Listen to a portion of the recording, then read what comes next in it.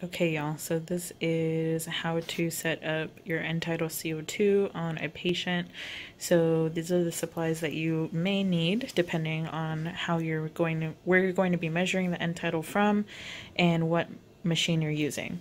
So we have here our portable End-Tidal CO2 monitor. This is the one that we take to codes, to rapids. So if you need to take the portable one, that's there. This is the one that we can insert into our GE monitors, and these are kept on the B side under the cardiac monitor at the nurse's station. So if you need that one and you're measuring it on a patient who's in the room, that's going to be where you go to. And then we have our supplies here. So if you're measuring it with our monitor, you will need a water trap.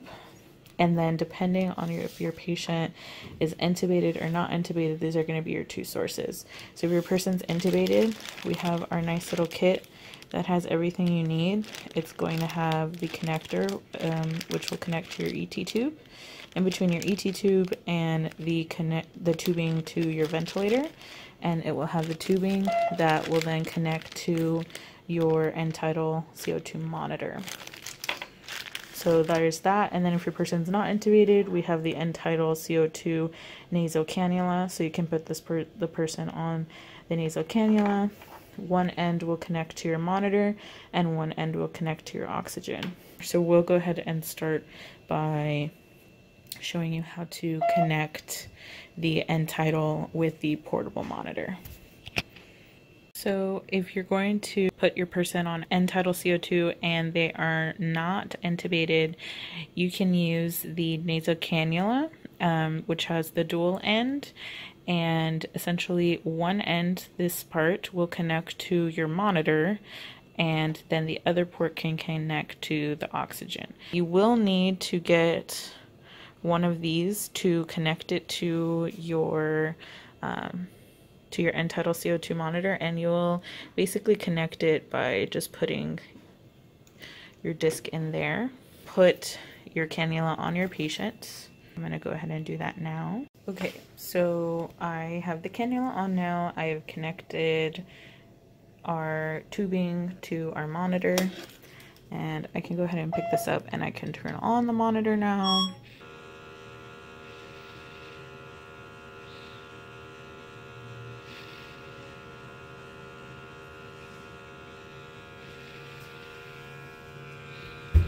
So as you can see, it's going to give you an End-Tidal CO2.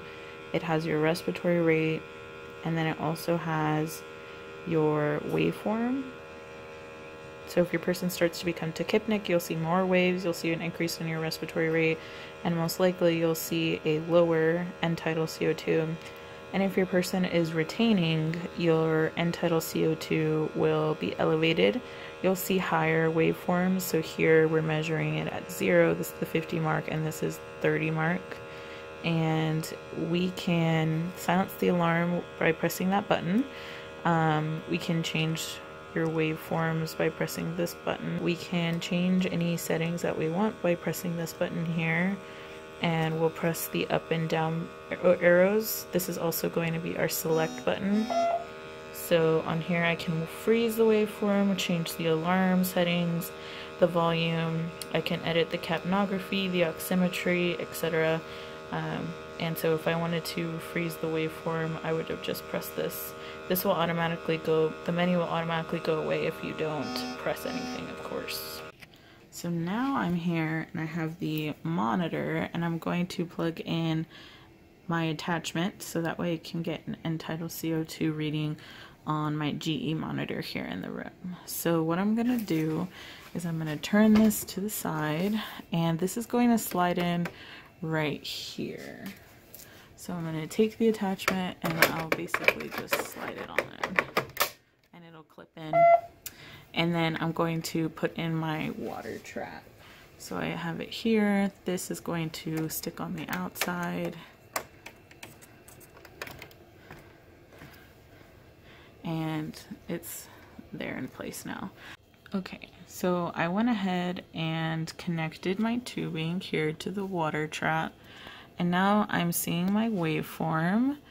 This is because I'm talking, but it's going to have my accurate respiratory rate and my end-tidal CO2 there. So again, if we have a patient that we're worried about retaining CO2, then we can go ahead and put this on them, and we'll be able to measure that on our patients in the room. And on top of that, we'll get an actual respiratory rate that is accurate. Say your person is intubated. What you'll use is this device here. So one end is going to go into our ET tube, and then the other end will connect our ET tube to our ventilator tubing. So once we connect that there, then we can connect the end of the tubing to our monitor up here on the side where our water trap is, and we will get results.